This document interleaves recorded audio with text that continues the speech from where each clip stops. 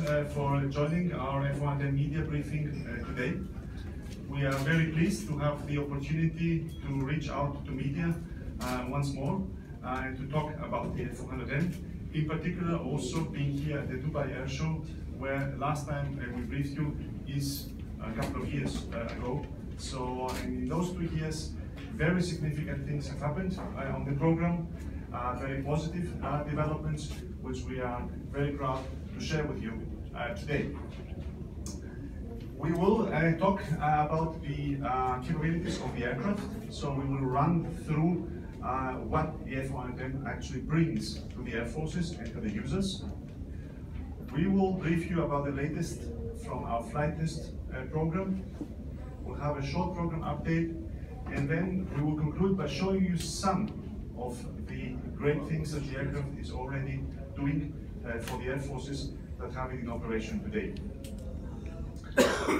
Now, what we have been saying throughout the years about the F110 is that this is a truly remarkable aircraft that actually delivers game-changing capabilities to the Air Forces that operate it.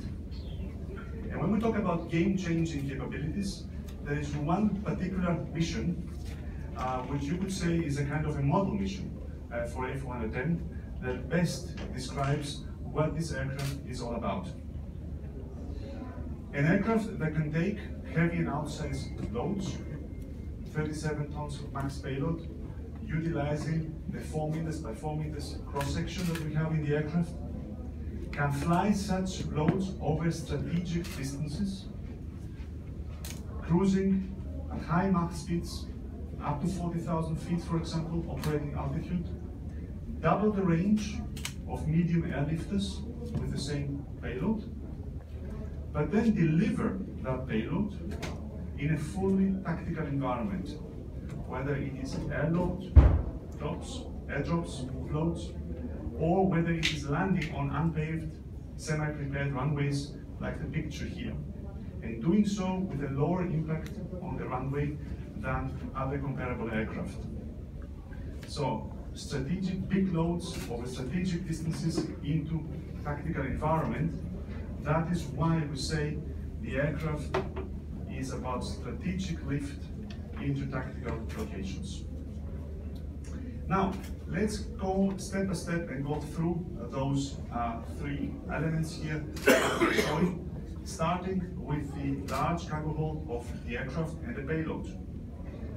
We have 4 meters by 4 meters of a cross-section, unobstructed along the length of the cargo hold. We can take 37 tons of max payload, and here are some examples of what the aircraft can take. Helicopters, like a Caracal here, excavators, and these are real pictures. And here at the center, you see the Striker armored vehicle of the US Army, which is certified for carriage in the F110.